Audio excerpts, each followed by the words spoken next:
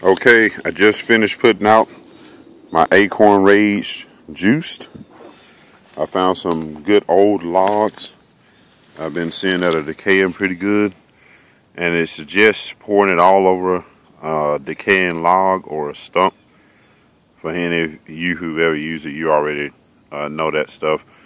The soft wood will allow the minerals and attractant to soak in really good and stay in there for a while. It's versus pouring it on the ground where it'll tend to seep down further into the dirt than you need it to if you have really soft soil like I do.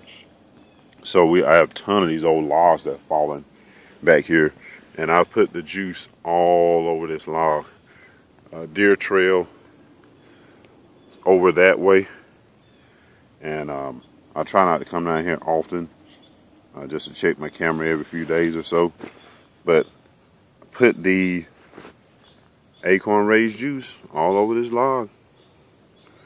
So we will see what results this brings for me.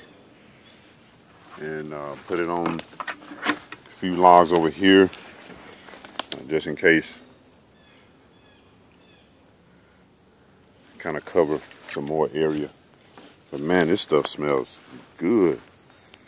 And I can smell, I walked probably about 20 yards out of here and I could smell it already. So like that Acorn Rage, the scent seems to carry pretty good. I put some up here also.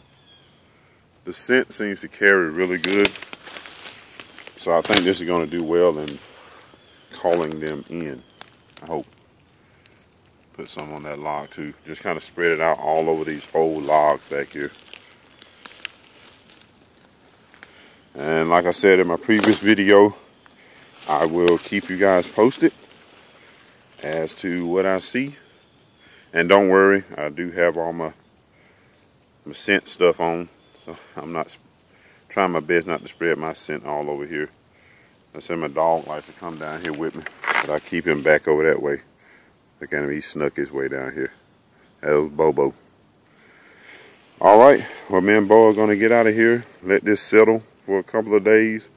I'm going to set my camera back up over in this area, and I will keep you guys posted as to what I see. See if this stuff works. I'm figuring for $8, why not give it a try?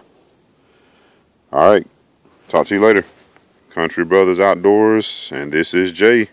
I'm out.